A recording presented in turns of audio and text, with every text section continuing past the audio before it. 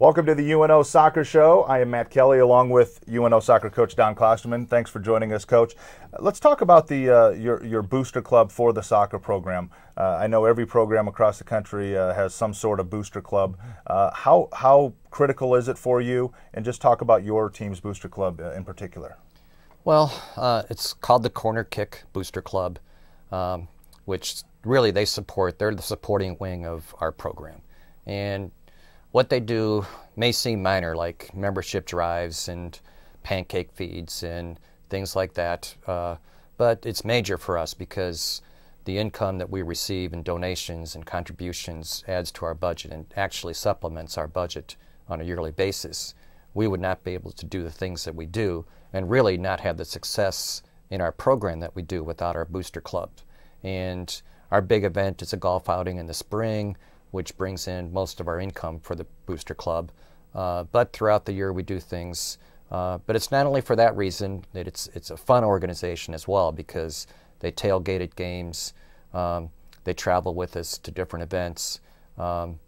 We have different things, like maybe there are several times during the season after games we'll go to a restaurant or someplace, and parents and boosters and people come and talk to the girls and meet the girls and meet the team, and it's just fun stuff. What do you see from people that do get involved and give of their time, give of their money to support to support your program? Well, I'm always amazed because there are people out there that when you finally get to know them and see what they're all about, they just love the sport and they love the involvement of being part of UNO soccer.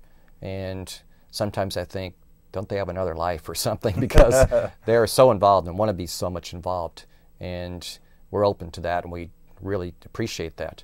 What it does for our program, though, more than, yeah, we need that financial help, I mean, like you said, there's no question, but it also adds something different to our program that maybe other people don't have. So for our players and the women on this team to see other people involved in our program who have no vested interest, say with a daughter or something like that, and so I think it boosts the whole program another level, seeing that involvement from people, and it's out there in the community, and people want to have this, and so it's very important to us. So, and that was my next question. You kind of led into that. It's not just people that have, daughters on the team, not just your, family or whatever. I mean, these are people outside of the program, for all intents and purposes, like you said, don't have a lot of, true vested interest in it. Right, and it's like I say, it's just surprising that people, but it's, it goes back to a lot of things. I think people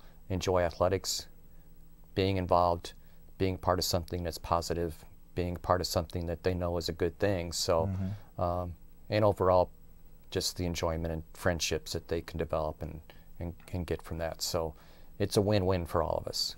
What's the best way for people? We'll flash it up on the screen, but if you could tell people who to contact and how to contact them to get involved with your Corner Kick Club. You can go to our website, which is gomabs.unomaha.edu. Go to the women's soccer website, and you can get information there.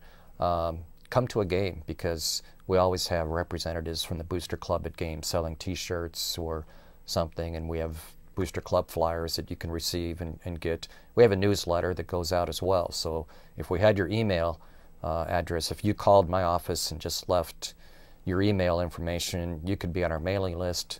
We do a newsletter 3 or 4 times during the season to highlight different things that we're doing, also highlight games. We highlight the players, we talk about the players, and funny things maybe it happened to us on a road trip, or things like that. Like last year, kind of like a blog, kind of. Yeah, kind of like that. Last year, one of our games in Minneapolis, we all left. I thought Ted paid the bill. He thought I paid the bill.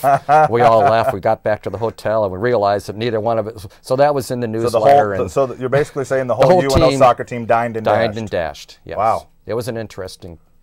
So that was in the newsletter. Things like that. So that's how you can be part of the program. Yeah. All right. Hey, this is the UNO soccer coach Don Klosterman. I'm Matt Kelly, and we will see you next time on the UNO Soccer Show.